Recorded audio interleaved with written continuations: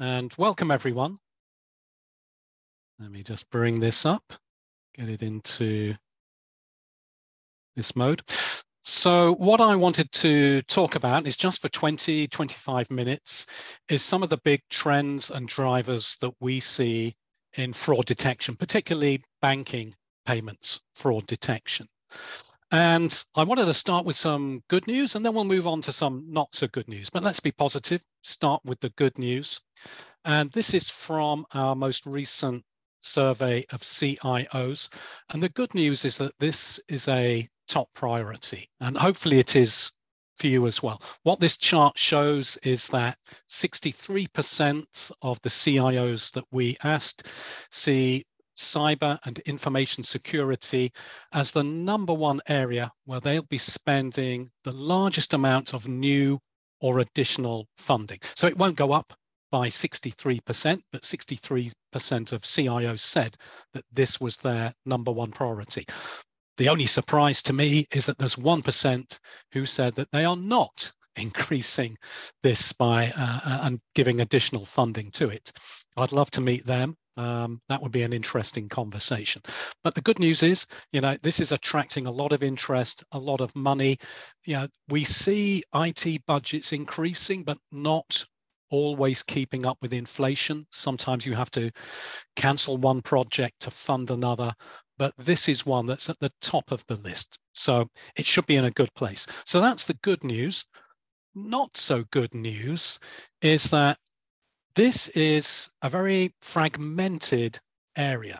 So all those little yellow things popping up, at most banks, you may be an exception, these are usually separate systems. In many cases, they're even duplicated systems, and we'll see why they get duplicated in a minute. But people tend to buy these separate solutions. They've often usually been built as separate solutions. And over the years, we've acquired a lot of these different bits of IT real estate.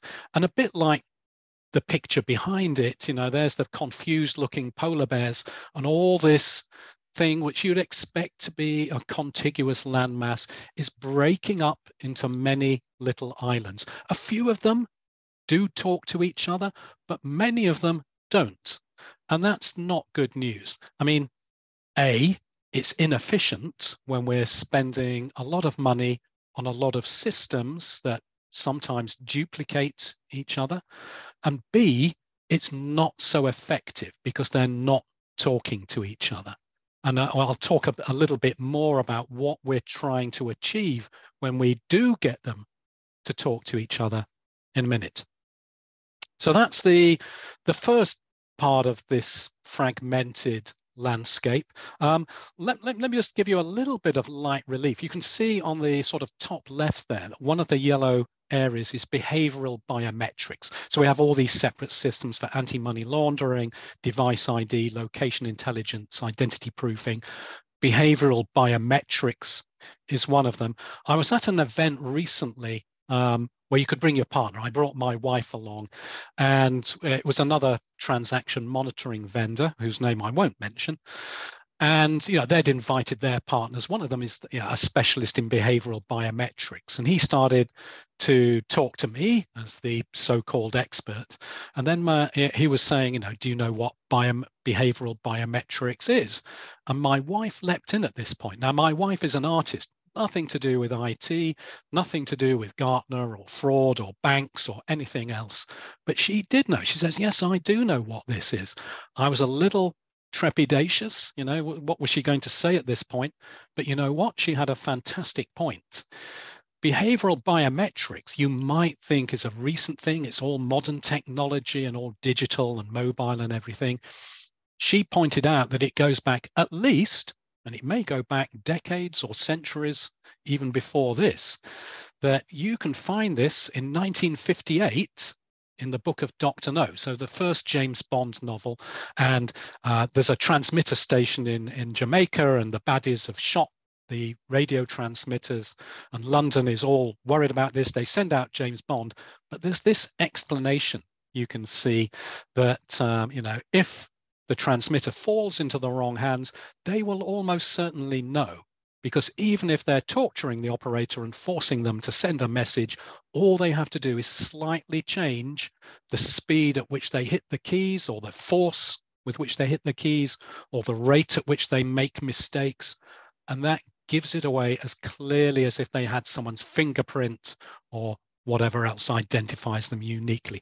So, a lot of this technology, this is the serious point, has been around for quite a long time. We still haven't quite joined it up. So assuming that, people aren't being tortured these days, but maybe being impersonated, perhaps, why is it no better at banks these days? Excuse me. Well, this is the other reason why. We had the fragmentation of the solutions. You can't find a single monolithic solution that does everything. And it's the similar situation at banks. We have various different people in charge of different things.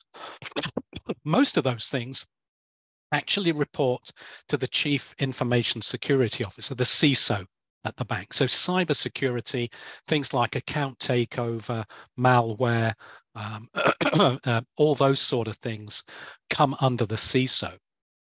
The bit we're talking about today, the payments fraud detection, actually doesn't. That usually comes under either the head of cards, and it may be split between debit cards and credit cards and wire transfers, or it's the head of payments or the head of risk or the CIO, or perhaps all of those. And they're not necessarily talking to each other. This is where we get the duplication of solutions, which, as I pointed out, is, very expensive. So banks are heavily siloed places. They're not very well connected in this area. Now, they're aware of this. I had at least 2 conversations already this week with banks in the Middle East and in Turkey, where they were talking about exactly this situation. How can we do more to consolidate and to rationalize the systems that we have?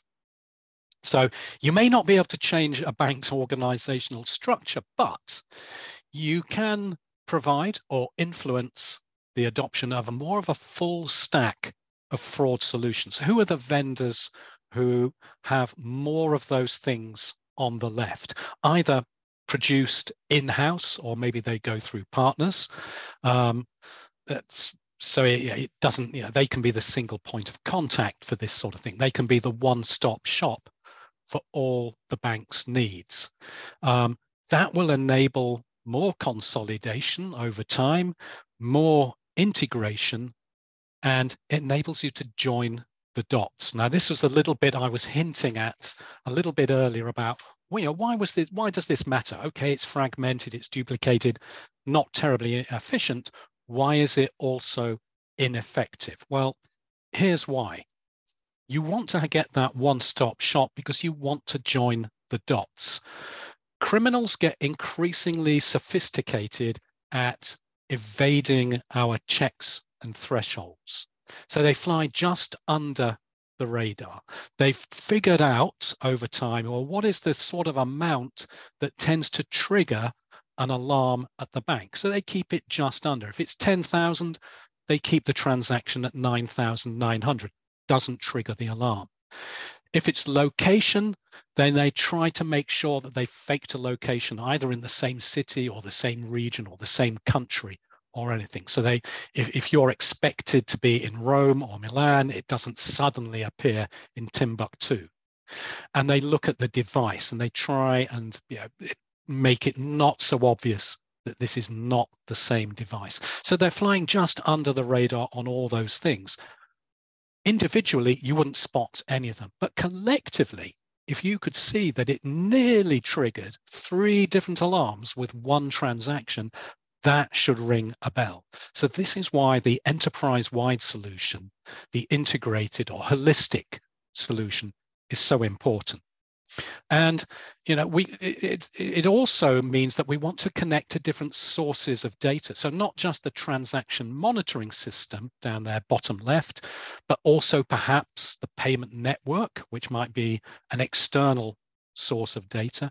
Maybe your core banking system, an internal source of data. So we want to try and get all of those things in the same picture as well. This is what it means when we talk about an holistic solution or an enterprise-wide solution. So we're bringing in data from all these places. I think another important trend in the market these days is, where do you actually host all this? Now, traditionally, and if you look at legacy systems, most of them will still be on-premise, i.e. hosted by the bank at the bank in its data center. But increasingly, these things are moving to the cloud.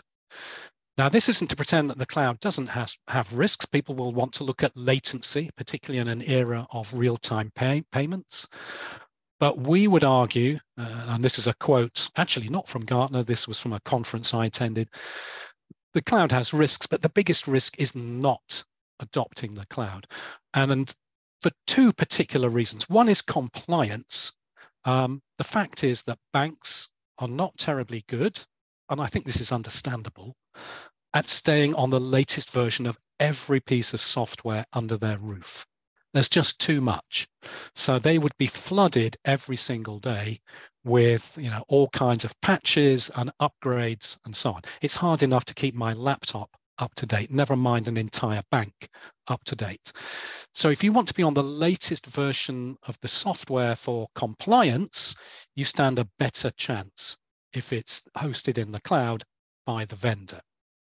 Doesn't guarantee compliance, there's no one who can do that, but at least you're on the latest version. It's more likely to have adopted the latest things. But also for performance, if you want to have access to the latest machine learning models, which they're recommending and suggesting, you want to be on the latest version. Now, you might not care if you've got a team of brilliant data scientists and you've constructed your own models and you don't need any help from anyone else. But if you're a smaller bank or a credit union, a Sparkassen, it might be that you don't have that army of data scientists and you do need help from the vendor to have the best performing machine learning model. We'll talk a bit more about that later, but certainly the cloud has very significant advantages. I would argue they outweigh the disadvantages, and that's why you see the majority of new installations being hosted in the cloud. That's become much more acceptable, almost de rigueur. So what about machine learning? I said we'd talk a little bit more about this. And I think this is one of the places where we see the biggest changes and the fastest advances in this era. And it's one of the few areas where you can see real clear water between some of the vendors. So the way it's moving is from a process which was periodic and manual to one that's continuous and automatic. Now, why does that matter? Because banks tend to, when they buy a new system, they will spend weeks or even months setting it up and tuning the data, and this is called a supervised machine learning model. They have tagged historical data, training it to be super efficient so that it generates very few false positives and it finds lots of true positives. And on day one, that's generally what it does. It performs supremely well. Everyone's very happy, slapping each other on the back. Over time, that performance deteriorates because the criminals are constantly changing the way they attack. They're changing the parameters, sometimes only tweaking them by a very small amount, but enough for it to look like something different. And your machine learning model is not tuned to pick all of those up. So over time, in 6 months' time, the performance has really declined. And that's typically what people did. They waited 6 months. They then did a retraining. It was heavily manual, labor intensive, and quite hard to deploy again. And you had to do this on the fly because now the system's live. So that was tricky. What we're moving to is continuous and automatic. We're not quite there. I would say that you could probably characterize it better as semi-automatic. So for instance, it is suggesting tweaks to existing business rules on a daily basis. This is what you should change. Here's why. Here's what it looks like, the new rule. Some of them are now moving towards suggesting entirely new rules. That's the next level up. So it's got a wizard and it suggests a new rule. Do you like it or not? Do you want to test it? Then you can deploy it. And it's almost sort of plug and play. They're also providing champion challenger models for the machine learning. So over time, it'll come up with, here's an improvement, here's the model B. Do you want to test it against model A? We'll see which one performs better. So sometimes it's called A versus B testing, sometimes champion challenger. They have a sandbox. You can try these things out before you deploy. Some vendors, if they obtain permission from the banks, are able to pool the data from many banks. So you can see patterns of activity, suspicious activity, that would be hard to see in one bank, but across a group of banks is easier. They don't share that data with rival banks. That would breach confidentiality, but it means that sometimes the vendor has a better view of that criminal activity than any single bank can have. And then we've got the unsupervised model. Certain things, like profiles of people, you can continuously update. This is uncontroversial. You just need to check that it's happening efficiently, and it pretty much, can be done completely automatically. So I think this is the key change in machine learning, and this is one of the key trends in the whole area of fraud. The other one that sometimes sets them apart is, okay, once we've identified a transaction as suspicious, and we've probably had to put it on hold immediately because we're in an era of real-time payments, we don't have the luxury of an overnight batch where we've got a few hours to trap suspicious activities. We've had to put a hold on it. In the morning, in comes your fraud analyst, and they've got, here are your top 20 suspicious transactions. Please confirm, is this genuine or is this fake? Now, older systems did this entirely in a tabular interface, so it looks more like a spreadsheet. What we're moving to, one of the other trends we see, is more of a graphical interface, or at least it starts with a graphical interface. That's important when you're doing things like I was describing earlier with that triangulation between three different systems. What's the patterns that have emerged in the last day or the last 24 hours?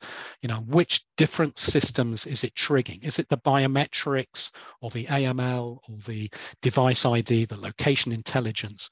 What is it that's, we're seeing a pattern between? That's much easier to explain through a graphical interface. Then they often supply a hybrid. You want to be able to say, okay, I get the pattern. Now I need to delve down into some of the detail, exactly which rule was broken, which alarm was triggered, why, when, who by, all that kind of detail. So there often is a means of switching from visual to tabular. And then another key capability, I think, that sets some of the vendors apart from others is data ingestion. Now, nobody has an insufficient volume of data these days. We're all absolutely bombarded with data. So I think what really matters is first having the plumbing to be able to ingest that data quickly and easily. That's not so much of a problem. The problem is then doing the governance of that data. How do I actually make sense of it? So in the first place, we need links to some of the other vendors so we can import their data. Then we've got to separate the signal from the noise. We want to see the bits of data that actually matter rather than trawling through the entire mass, and be able to act on that useful information. If we can get any prompts to say, this is what you should be looking at, and here's some suggestions about your next best action, this is what you should be doing about it, that is immensely helpful, because that's helping your people to prioritize the most useful things and to be able to take the most effective actions. Talking about people, I think one of the things, we don't see much of this yet, but there are some beginnings of a trend towards some vendors being able to supply or at least link to a business process outsourcing or managed service. So who can really take this off your hands? Big banks, I don't think, will be so interested in this. They will have the fraud analysts, they will have the data scientists, but you might want to be a small bank and you do need to supplement the team, or you do need to outsource some of that. So more of a managed service, and somebody who can also take or insulate you from the complexity of managing an ecosystem of suppliers and innovators. Wouldn't it be great if you just had that single point of contact, someone who says, okay, I don't supply everything myself in-house, but I can manage it for you. I can be your gateway to all those resources. So if there's ever a problem, you come to me. I've got contacts with everyone else in the ecosystem. So I think this is an emerging trend at a very early stage in most cases. Talking of not being able to do it alone, another thing we see is the emergence of some central utilities. Now, these are things, and they may be managed by a clearinghouse, by a payments network, by a central bank, by a regulator in financial services. They can't, it might be a consortium of banks. They can't really be done by any one bank. So if you want to do payee confirmation, for example, part of the authentication for payments, you would need some central utility to be able to do that. And similarly, we see, as an example, last month from Australia, it's just launched the next stage of a fraud reporting exchange. So when one bank spots a new kind of attack, it can share those examples. Everyone benefits because there's always a payer and a payee, and it's not usually at the same bank. We can see that there's a lot of activity around cross-border payments, a notoriously tricky area with lots of middlemen and correspondent banks and so on. So we've got, it describes it here, and these, you can follow these links, a prototype based on the Eurozone's target instant payment settlement system operated by the Bank of Italy on behalf of the Euro system and overseen by the European Central Bank. So lots of people involved there. That's something that no bank could do alone. And finally, the one that's exercising a lot of nervous energy in North America, not in EMEA or APAC, is the launch of FedNow. So somewhat belatedly, perhaps, the USA and Canada are finally getting real-time payments, and there's a big new scheme. It launches in July, certainly for the USA. I think Canada might be a little bit later. Exciting on the one hand, and a big boost. If you ever try to pay for things in the States, you'll know it's a long way behind much of the rest of the world, but catching up quickly. It does also create some worries, in terms of, well, what does that mean? And, one of the things we've just published at Gartner is this top technology payment trends report. And it looks at things like open payments and central bank digital currencies, both retail and wholesale, and these cross-border payments, and machine learning for enhancing fraud prevention in the little red circle there. So an area where real time has really increased the complexity in an exponential fashion. Which is, one of the things I always try and coach people, the younger people in my team, when they join Gartner about any kind of a report or any kind of a presentation. You have to create some kind of urgency. Real-time payments has really created that urgency. You have to explain to your audience, well, why should I care? If I suddenly announce the moon is made of green cheese, very interesting, very controversial. Does it really matter to me as a CIO? Probably not. So you've got to explain why they care about something, why they should believe you, what's the evidence for this, and then most importantly, what do I actually do about it? Once you've convinced me that this is urgent and it's real, what do I do next? Help me with it. Don't just, shout wolf. Give me some positive action I can take. So I think the urgency is that rise of Money Mule and authorized push payment types, which Guido will be talking about in a minute, because now that we're in an era of social media and digital communications, that leaves, unfortunately, a lot of our customers very vulnerable to these kinds of scams. Also, because people are getting scammed despite taking good precautions, we start to see the beginning of a trend, at least in the UK, and I suspect it will snowball to other countries, where the banks will have to reimburse the victims of automated push payments. It's not enough to say, well, you authorized this. They will now have to show that the bank took every reasonable precaution, and if not, reimburse the customer. And we're starting to keep a database. I think we've got over 500 examples now of AI use cases. A lot of them are about fraud and payments. I've got examples like DBS in Singapore, improving their AML capability, Bank of New Zealand trying to intercept fraudulent activity before it even happens, before it actually becomes a payment. So looking at fraud patterns and trying to intercept them right at the beginning of that payment life cycle. So lots to think about. And I'll hand over now to Guido, who I think is going to go into a bit more detail about exactly the XTN capabilities here, and particularly things like Money Mule and APP. So I'll stop sharing and over to you, please, Guido. Thank you very much, Pete. So give me a second, I will share my screen as well. First of all, welcome to everybody. I'm Guido Ronchetti, I'm the CTO of XTN.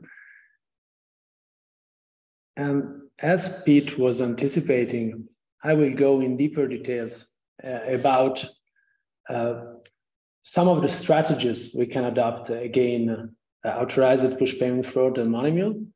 And first of all, how XTN can help you addressing those issues. But first of all, let me start by introducing some of the capabilities and the approach that XTN is adopting in the fraud space. And I think that really what Pete has described as part of the problem that we are all facing of solving that fragmentation of different solutions and different vendors and roles inside the bank organization is one of the key points for the XTN vision about fraud prevention. So in this slide, you can see the 3 layers we focus on. And what we described as the cognitive security platform, that is our main solution, is really the holistic approach to fraud prevention. This is one of our key elements. And for us, this means looking at different layers that are usually addressed by different vendors in a unique integrated solution. So if you think about this graph as an early tsunami warning system, if you wish, you have different levels that start from the end user, from the customer in the center, going to the service provider on the edge. And so the first layer is what we call the behavioral in-app protection layer. And this is really about looking at the behavioral biometrics profile of the user together with some of the technological threats that affect mobile and web apps. The second layer is what we call the smart authentication.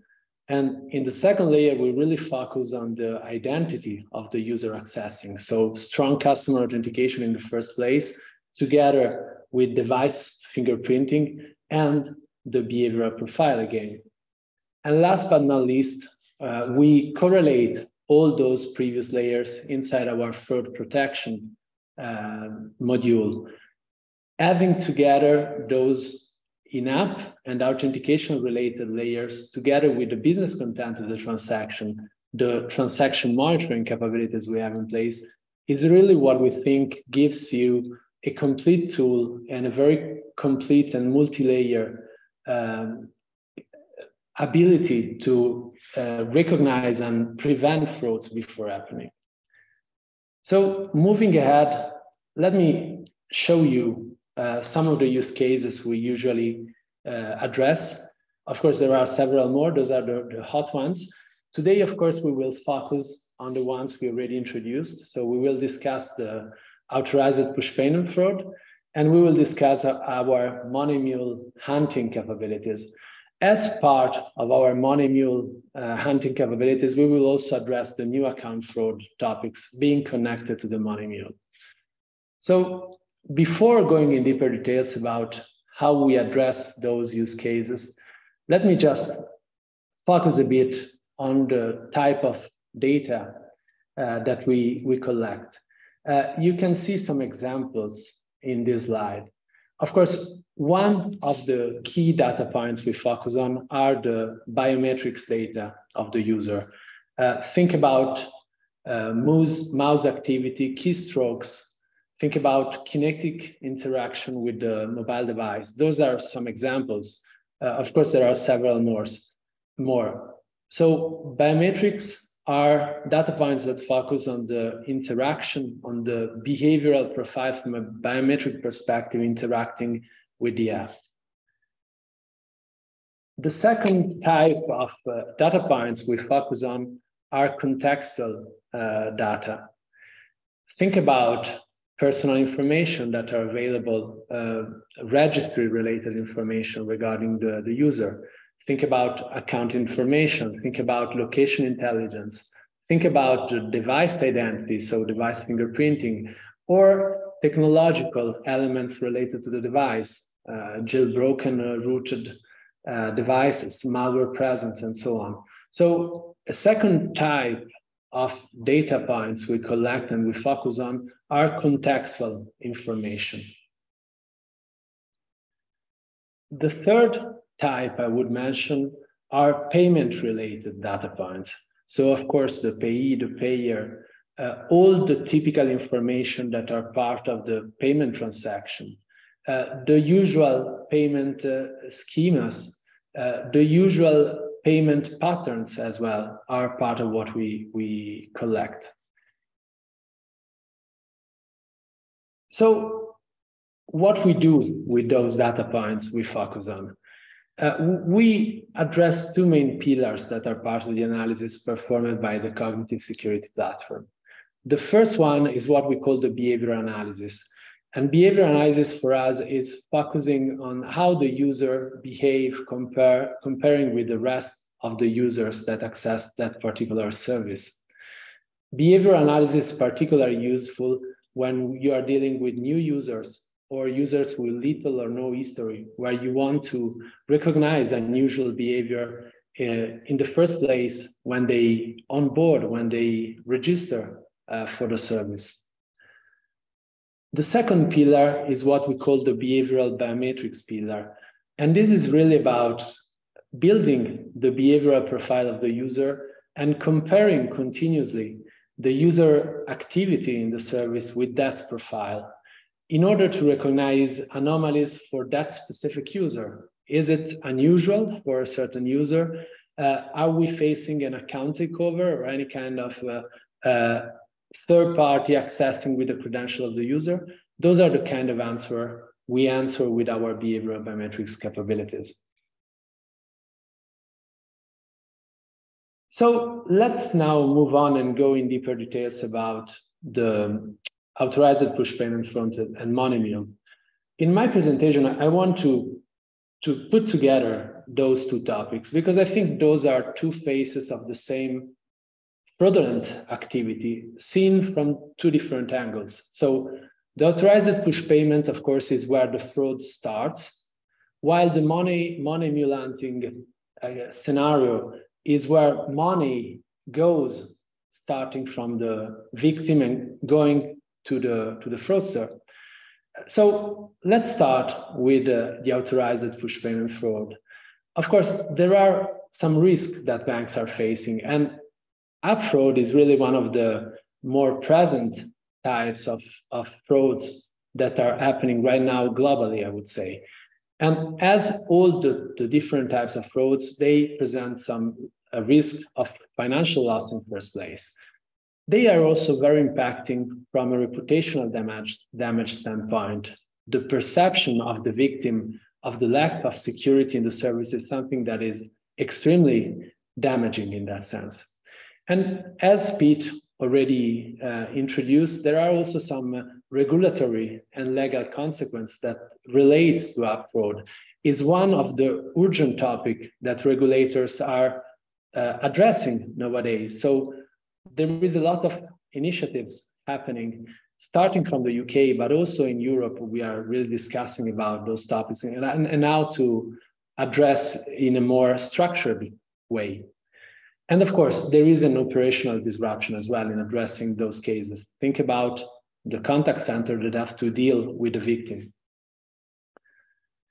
And then the second part of the equation is the money mule hunting. And now we are on a different side of the perspective. We are on the bank that received those money coming from the fraudulent activity and is actually a transit for the fraudster to reach the final destination. And again, in the money mule scenario, there is a high risk of operational cost. Managing money mules after the fact is extremely costly, is a manual operation. There is a reputational damage, again, is not something that the bank wants to be connected to money mule activity. And there are, of course, AML and legal liabilities impacts as well that have to be considered. So let's now start from the authorized push payment fraud, and let's go in deeper details about how it works and which are the features that XTN offers in that space. So let's very briefly describe how it works from a very high perspective. Of course, the first step is a fraudster that is calling the victim, someone that is using a certain banking service. The fraudster will gain the trust of the victim and tricks the victim into providing the information needed to log in to the banking portal and start the fraudulent activity, insert the fraudulent transaction. They usually present themselves as some contact center from the bank or someone that is trustworthy, and they tend to guide the victim through the process, keeping the victim in the phone call. At a certain point, the fraudster will convince the victim to authorize the strong customer authentication flow required in order to sign the transaction, always remaining on the phone call. And at that point, the fraud is accomplished. So at that point, the victim has actually signed the fraudulent transaction. And this is where the app fraud scenario becomes tricky, because we're not dealing with something that starts from the fraudster without any interaction from the victim side. We are talking about a fraud that has been signed by the legitimate user. So this is really one of the growing threats that we see out there. Fraudsters are employing tactics such as social engineering. They are relying on phone calls that appears to be from the banking contact center. And they are sometimes using malicious rat apps or remote control publicly distributed apps as well, such as TeamViewer or AnyDesk.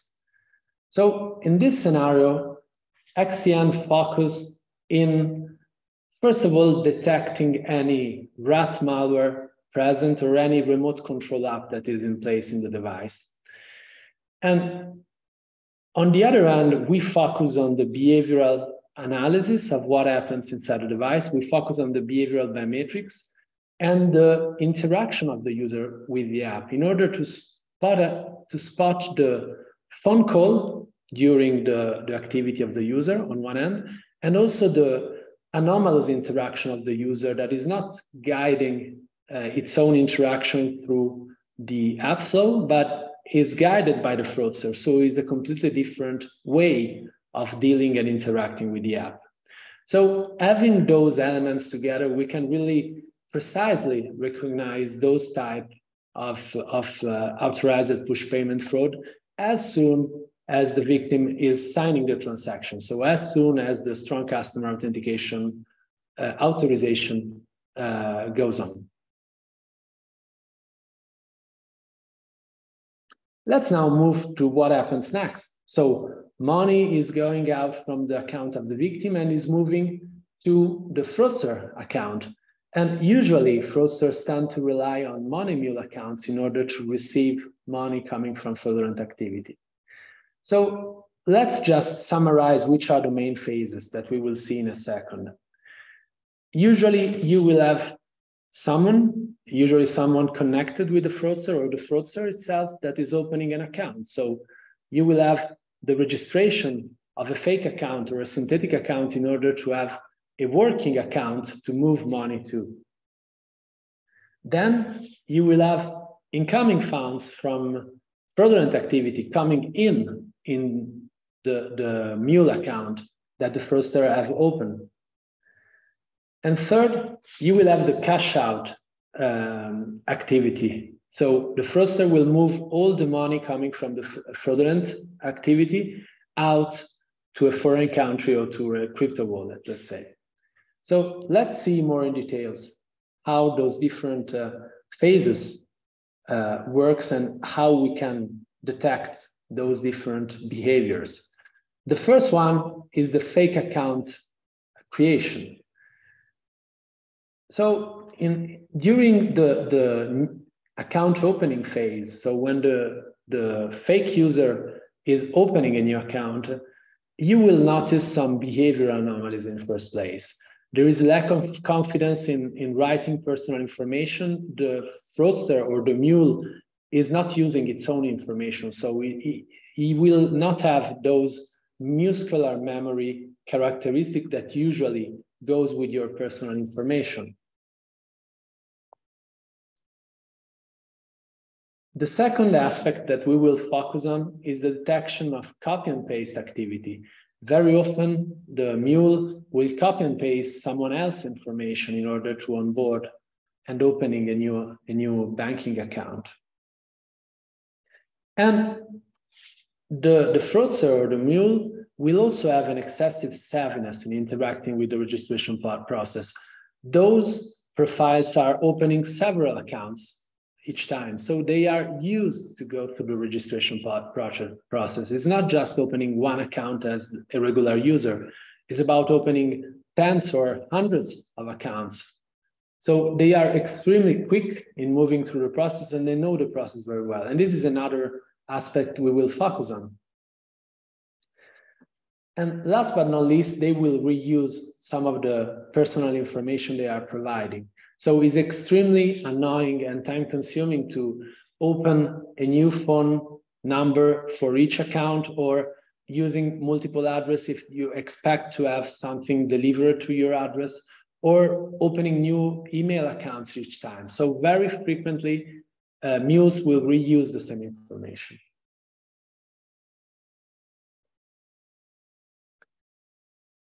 The second step we will focus on and we will detect is the incoming fund detection. So those accounts are not regular banking accounts. Mule accounts are accounts that are not used regularly.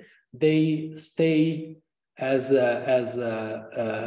sleeping accounts for a long period of time. And then at a certain point, you will see multiple incoming transactions from different payers coming with a very rapid velocity. So those incoming transactions comes from the fraudulent activity.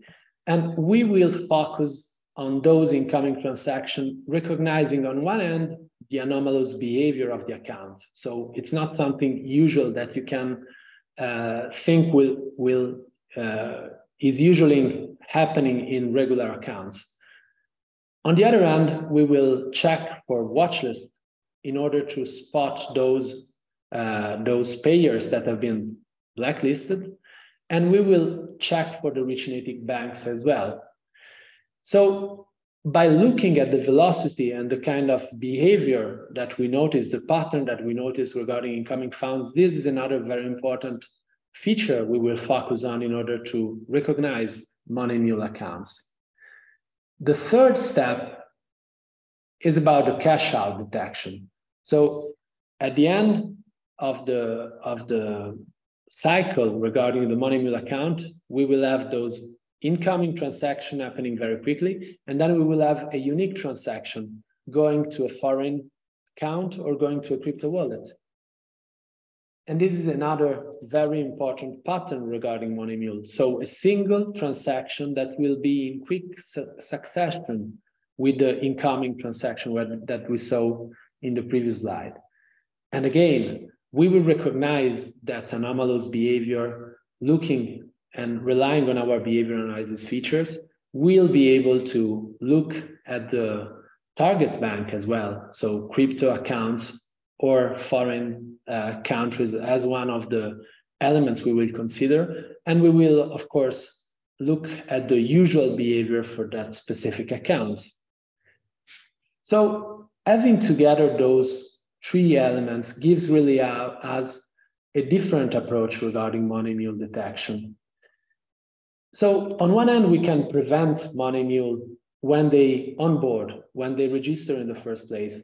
But it's not always the case. Very often banks already have some mule inside their customer base that they have not detected in the first place. So the different approach regarding XTN, cognitive security platform, is the fact that we are also able to eradicate existing money mules when they activate and they start receiving money and then moving money outside to the final fraudster account. Okay, so let's just wrap up by reporting some of the value that the XTN cognitive security can bring to your business. Let's start with the authorized push payment fraud. Of course, the goal is to avoid financial losses and to increase your customer base trust in your security services, and of course, ensure compliance as well.